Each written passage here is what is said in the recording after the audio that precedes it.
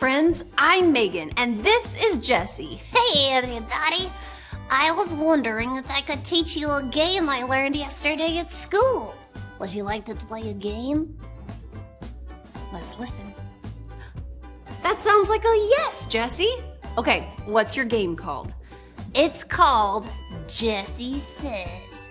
I will tell everyone what to do and you will obey me. Okay, that sounds like fun. Let's watch Jessie and do what he tells us to do. Jessie says, pat your head 3 times. Okay. 1, 2, 3. Now what, Jessie? Jessie says, make a silly face.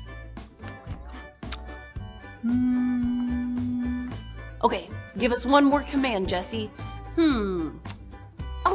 Jessie says, give a thumbs up. You got it? Yeah, you got it. Friends, you did a great job listening and following directions. Give yourself a pat on the back. Yeah. Today's Bible story is about a man who listened to God and followed directions. His name was Abram. Abram obeyed God. Let's watch and learn what God told Abram to do. God spoke to Abram. He said, "Go from your home and your family to a place I will show you. I will bless you and make your name famous, and the whole world will be blessed through you." Abram obeyed God. His wife Sarai and nephew Lot went with him.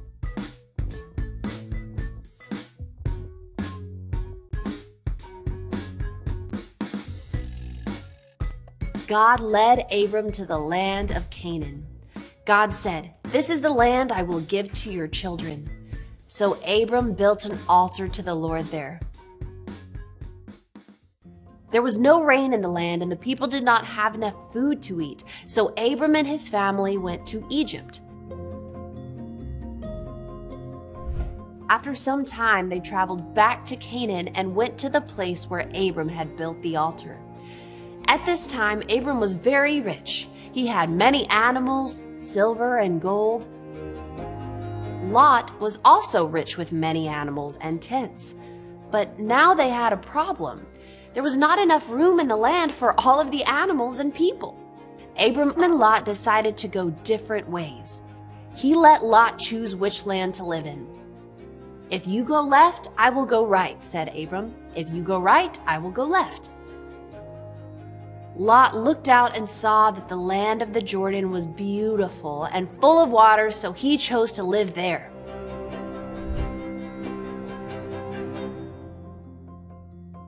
Abram traveled the other way and lived in the land of Canaan.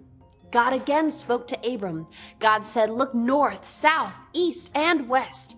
I will give all that you see to your family forever. I will give you more children and grandchildren than you can count. Get up and walk through the land I have given you." So Abram moved his tent near some trees in a place called Hebron, and he again built an altar to the Lord.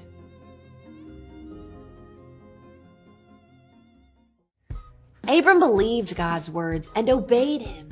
God promised to bless Abram and the whole world through someone in Abram's family. God kept this promise when he sent Jesus, who came into the world to rescue sinners.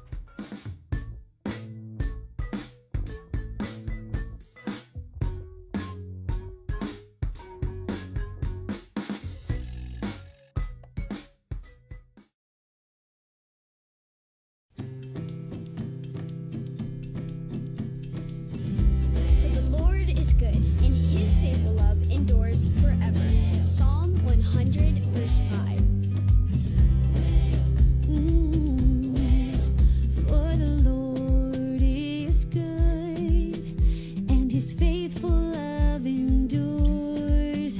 For the Lord is good, and his faithful love endures forever.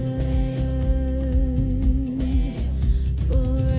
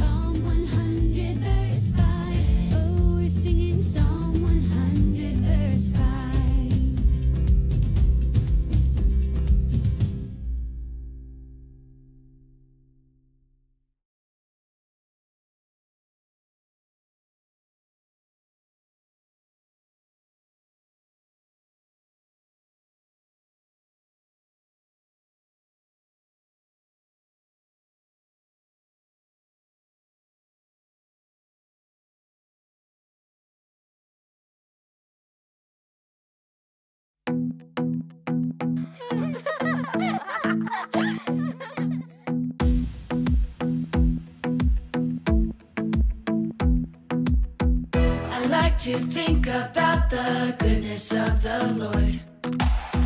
He gives me everything I need and so much more. So I just want to lift my hands and say that I love him. I just want to lift my heart in praise. And I want to be thankful.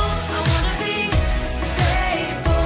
I want to remember everything that the Lord has done.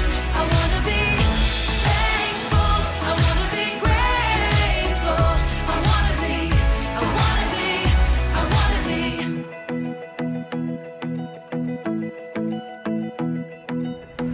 I like to think about the goodness of the Lord.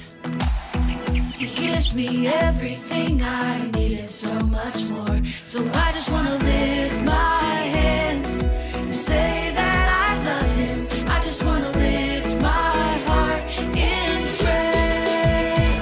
And I want to be thankful. I want to be grateful. I want to remember everything that the Lord has done. I want to be thankful. I want to be grateful. I want to be, I want to be, I want to be thankful. I want to be grateful. I want to remember everything that the Lord has done. I want to be thankful. I want to be grateful. I want to be, I want to be, I want to be, I want to be, I want to be, I want to be, I want to be.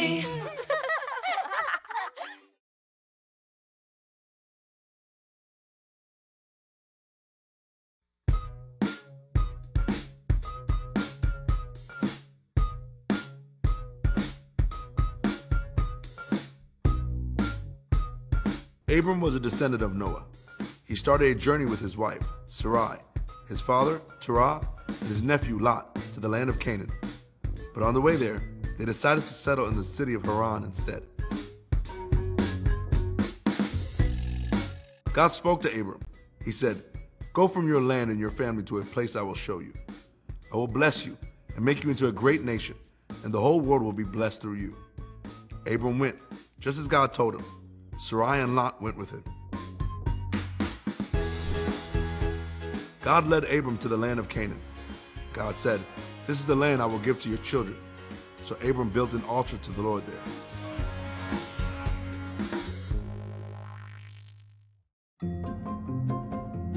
A famine came to the land, and the people did not have enough food to eat. So Abram, Sarai, and Lot went to Egypt. After some time, they traveled back to Canaan and went to the place where Abram had built the altar between Bethel and Ai. At this time, Abram was very rich. He had many livestock, silver and gold. Lot was also rich with many flocks, herds, and tents. Now they had a problem. The land could not support all of their animals and the people with them. The herdsmen taking care of Abram's livestock argued with the herdsmen taking care of Lot's livestock. So Abram and Lot decided to separate. Abram said to Lot, "Look at this whole land before you." He let Lot choose which land to live in. "If you go left, I will go right," said Abram. "If you go right, I will go left." Lot looked out and saw that the entire plain of the Jordan was well watered like a beautiful garden. So he chose to live there. Lot journeyed to the east and lived in the cities of the plain near Sodom, and Abram lived in the land of Canaan. After Lot left Abram, God again spoke to Abram. God said, "Look north, south, east, and west. I will give all that you see to your children forever. I will give you more descendants than you can count. Get up and walk through the land I have given you." So Abram moved his tent to a place called Hebron, and he again built an altar to the Lord. Abram believed God's words and obeyed God's call to leave his land and his family. God promised to bless Abram and the whole world through one of Abram's descendants. God kept this promise when he sent Jesus, who left heaven and came into the world to rescue sinners.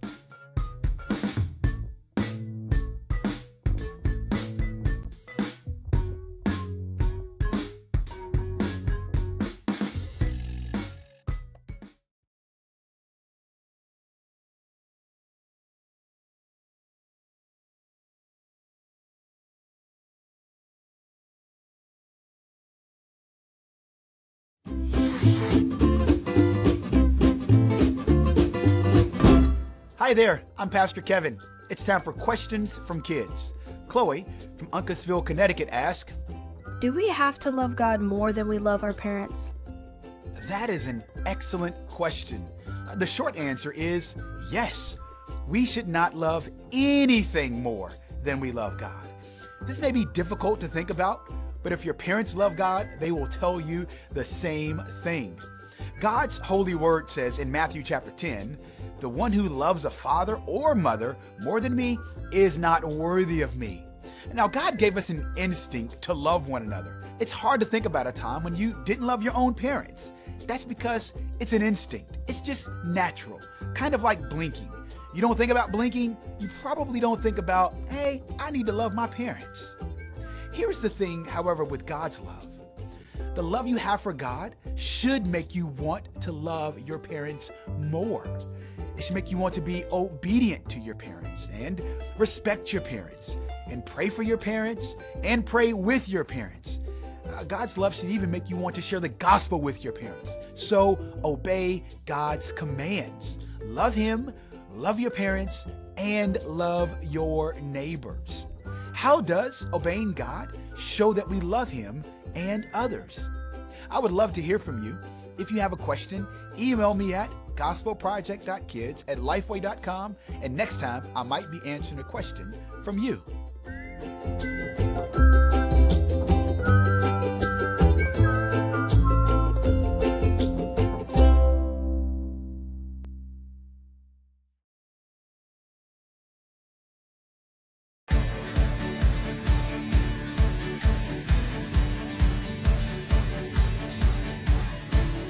Here in the Midwest, Indiana's colleges and universities gain lots of attention. Notre Dame, Purdue, and Indiana University. Our professional sports teams have many fans. The Indy 500, the Colts and the Pacers, and the birthplace of Larry Bird. Our economy is known for agriculture, education, and new technology. Nearly 7 million people live and work here. And Send Network Indiana wants each of them to know the good news of Jesus Christ. And we know that our churches are the best way for them to hear that message. Our church planting network wants to see healthy churches starting new churches and new places and among all people groups in our state. We want churches everywhere for everyone. Whether it be in our big urban centers of Indianapolis and outside of Chicago, or in the small cities and towns from New Albany to South Bend, French Lick, Bloomington, Nashville, Columbus, Fort Wayne, and Muncie. They all need a credible gospel witness. Through church planting, we want to empower disciples to become bold witnesses. We want everyone to be given an invitation to follow Jesus. Send Network Indiana has an opportunity waiting for you. We have pathways of service for church planners and apprentices. We also have opportunities for sending and partner churches to come alongside our church planning teams and to give them the support they need to succeed. Won't you come explore and discover whether God is leading you to be a part of a great movement in our state?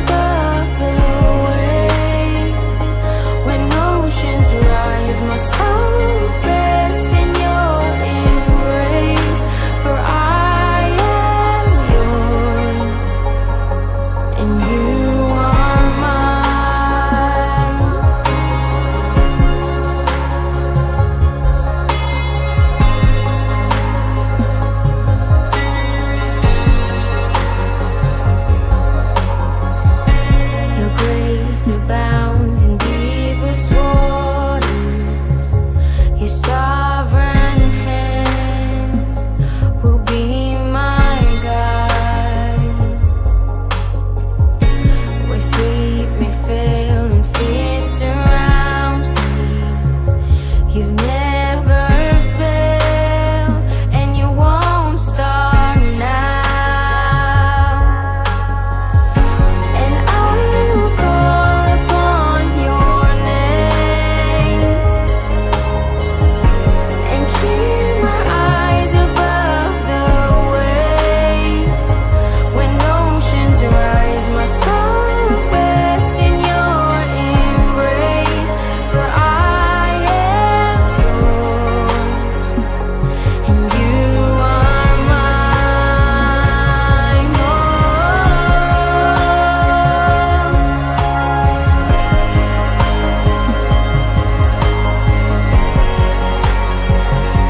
and you are mine. Oh,